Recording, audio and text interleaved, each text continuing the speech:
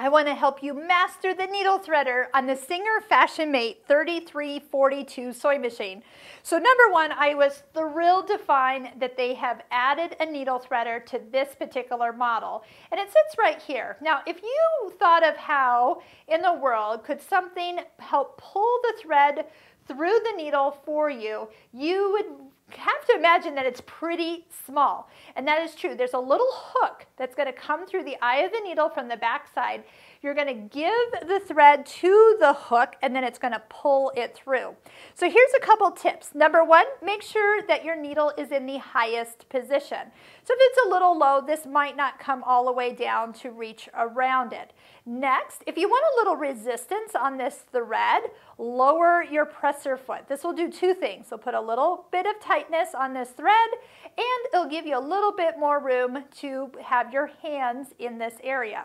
Let me show you next what it's going to look like without thread. As you pull it all the way down, there's kind of a head, needle threader head, that swivels to the needle. So see how it comes all the way down, and then you push it down a little further to get it to come around the needle? Well, right there, there's that hook that was guided through the eye of the needle. So keep in mind that if you don't have your needle at the highest position and you bring this around and the eye is not lined up with the hole, it could bend that little hook. Once the hook gets bent, you'll need to have it re-bent into position. You might be able to do it yourself or have your local sewing machine repair place help you with it. So next, we're going to bring this down, and as I come down about halfway, I'm going to bring the thread underneath that little arm. Next, bring the head all the way down and around that needle.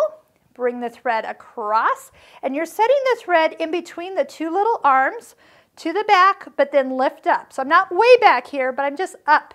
And then I need to let go with this hand. If I don't let go with my right hand, it cannot pull this thread through. So I need to release the lever and let go of the thread all at once. And you'll get a little loop of thread that you then pull through. Let's try that one more time.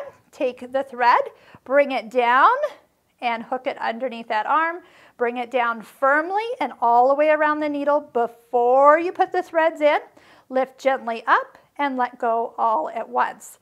Lift up your presser foot when you're done. Slide that top thread down the middle of your presser foot and then begin to sew.